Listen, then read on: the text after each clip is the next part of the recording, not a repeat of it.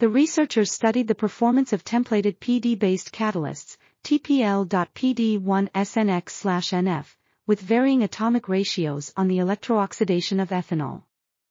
They found at the superb mass activity, 3,246.6 mA/mg, 1 PD compared to 289.9 mA/mg, 1 point for state-of-the-art commercial point/C, as well as the preferable long-time stability, anti-poisoning property, and conductivity of the optimum structure, TPL.PD1SN20/NF, were all proven by electrochemical experiments.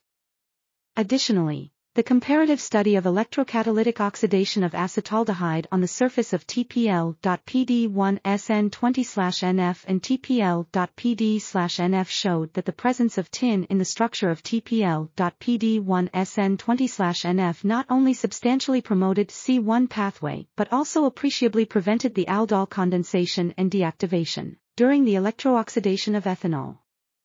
This article was authored by Dr. Mohammad Ali Kamyabi, Salma Jadali, and Dr. Taher Alizadeh. We are RTCLTV, links in the description below.